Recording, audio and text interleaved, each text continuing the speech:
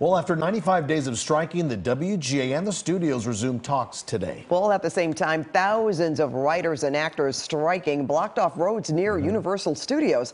KCAL News' Nicole Comstock is live in Sherman Oaks now with what we're learning about that meeting. Nicole. Well, Pat, we're hearing that this strike is nowhere closer to being over. And now LA Mayor Karen Bass is getting involved, saying this strike is taking a major toll on Los Angeles, and the issues at the center of it need to be resolved immediately. Thousands of writers from both unions, WGA and SAG, picketed outside Universal Studios, causing a traffic backup on Lankershim Boulevard. Others staged a boxing match on a picket line outside Television City in the Fairfax district.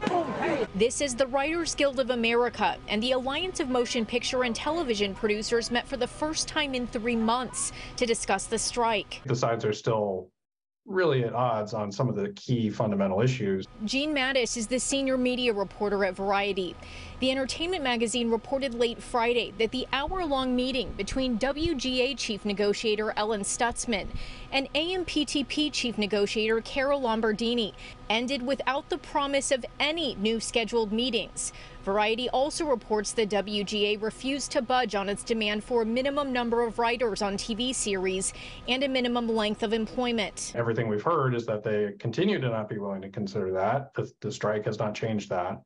And the writers continue to see that as, absolutely a fundamental item that they have to get out of this. The WGA is also fighting for residuals in the streaming era. The studios have previously said they've already offered generous increases, totaling $1 billion, with some residual payments. Picketers outside NBC Universal said they hope people are still paying attention. Listen to people when they say that they're being taken advantage of. LA Mayor Karen Bass issued her strongest statement so far, requesting both sides sit down and offering help, saying in part it is critical that this gets resolved immediately so that Los Angeles gets back on track, and I stand ready to personally engage with all the stakeholders in any way possible to help get this done. We reached out to the WGA and the AMPTP for a comment, but have not yet heard back from them.